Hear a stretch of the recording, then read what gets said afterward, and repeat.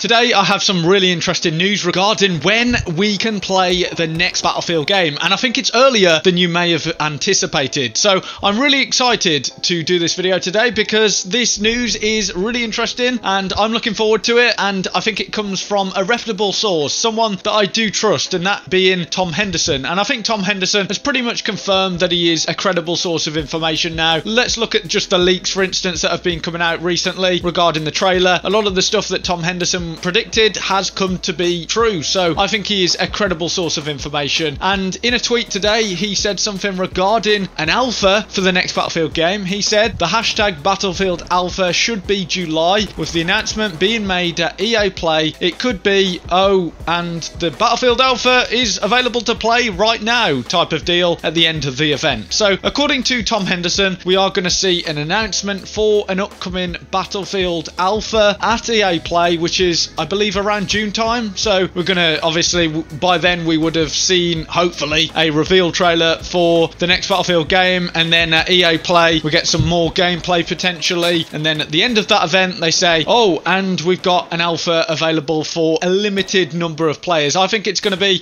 sign up to the alpha. We'll have to sign up maybe on a website, sign up to the alpha, and hopefully some of you guys that are watching this video get a chance to play the next Battlefield game. And I think at that point we're going to see lots of gameplay and people giving their thoughts and opinions on the game, so that would be a great chance to really get a test and a feel for the next Battlefield game, and that can help a lot of people decide whether to buy the game or not. So I think it is very exciting. It's not the earliest that we've ever seen an alpha, because we did see an alpha for Battlefield Hardline. I believe that was in June time. So we have had times in the past where Battlefield games have had alphas earlier. EA did recently talk about the fact that they were on track for the earliest alpha ever in Battlefield's history, but we have had alphas around this time. Like I said, with Battlefield Hardline we had that in June time, and with Battlefield 5 we had an alpha in August time, and I think it was July/August. So we have had alphas around this time, and you know, if we look at something like Battlefield Hardline, which had a very early alpha, that is usually a good indication that they have something that they can show to the public, and they're